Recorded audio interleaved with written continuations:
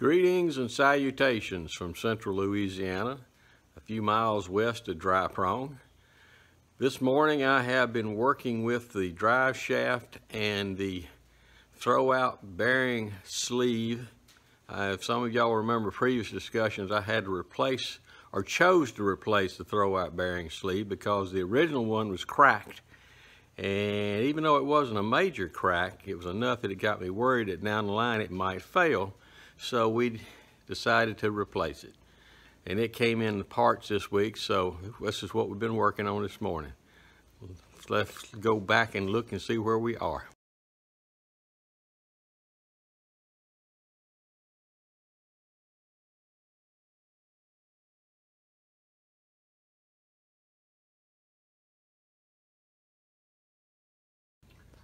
And here we are. This is the piece, the throwout bearing sleeve that I found online for a reasonable price, very reasonable.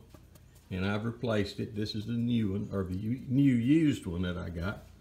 And in working with the rear drive shaft, of course, in the very back here, put a finger and point back in here on this yoke and all.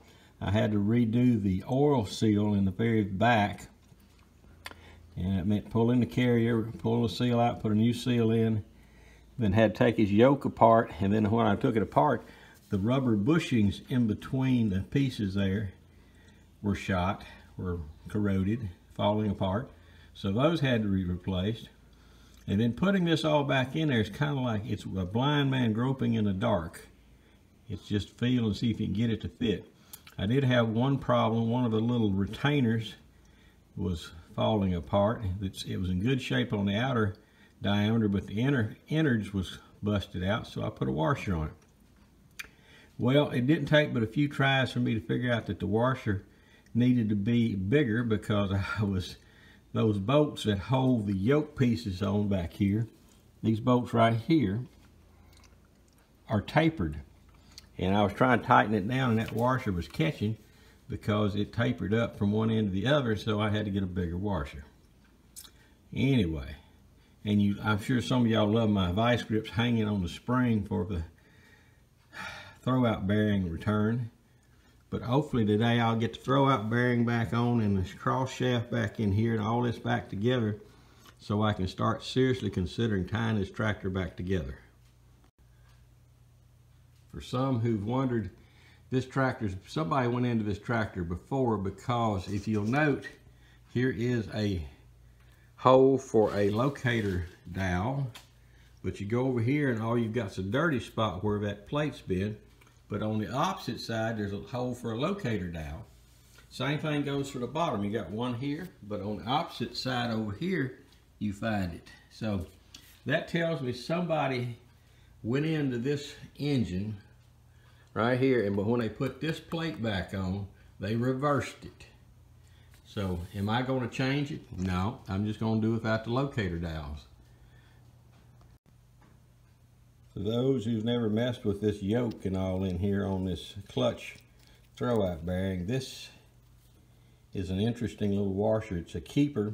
It's used in a, rather than a Woodruff key or something else, or just a regular key, that this is a keeper that goes through this side into here on in between the two little tongues here. I mean, it sticks back into this shaft and then you put a bolt through it. So there's where I'm going. Give me a few minutes, I'll be there.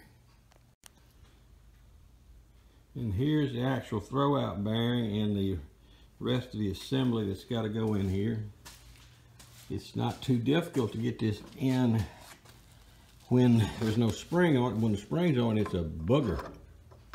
But needless to say, we deal with it the best we can, what we got. So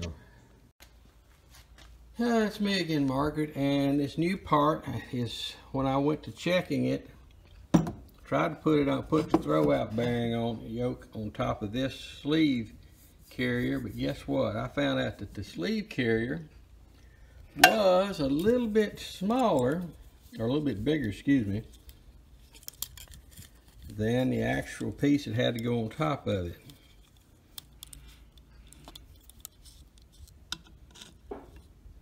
So you see there where I be on this sleeve, and here's where it be on this. Now it's still a little bit, it's getting closer because I've done the Rube Goldberg. I took it inside and put it on the belt sander.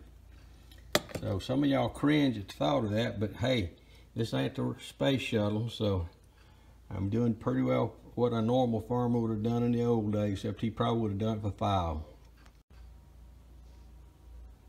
A few minutes of polishing on the belt sander, and we have plenty of clearance now. Just to slide as it's supposed to. Now, is this the space shuttle? No.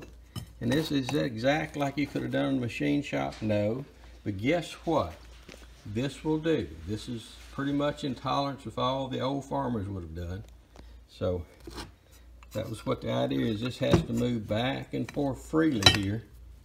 So we will put this back in and we'll be moving right along. Okay, now it looks like I've got it back in. It seems to have free range of motion. The spring is hooked up.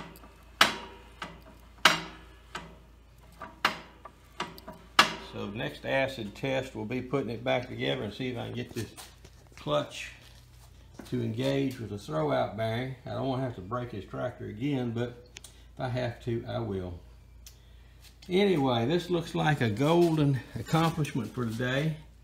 Everything's back together.